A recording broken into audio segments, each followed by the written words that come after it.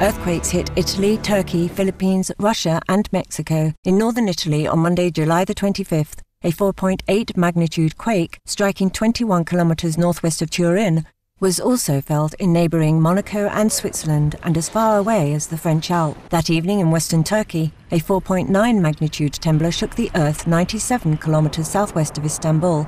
And early the next day, the Philippines Luzon Island was rocked by a magnitude 5.9 quake in Zambales province, 24 kilometers northwest of Olongapo. Following several aftershocks that struck soon after, the nation was then shaken by a new 5.1 magnitude tremor on the eastern island of Mindanao Tuesday afternoon, 104 kilometers southeast of Hinatuan in Surigao del Sur province. Also on Tuesday in Russia's far east, quakes measuring 5.4 and 5.8 on the Richter scale struck off the coast of Kamchatka Peninsula, while a 5.9 magnitude quake hit the same day off the northern coast of Mexico near Los Mochis in Sinaloa state. There were fortunately no immediate reports of any major damage or casualties following any of the tremors. We thank heaven for the well-being of those in the quake-shaken regions, as we pray that such disturbing events may soon be a thing of the past, as humanity's gentler ways help restore our planetary balance as a vegan world.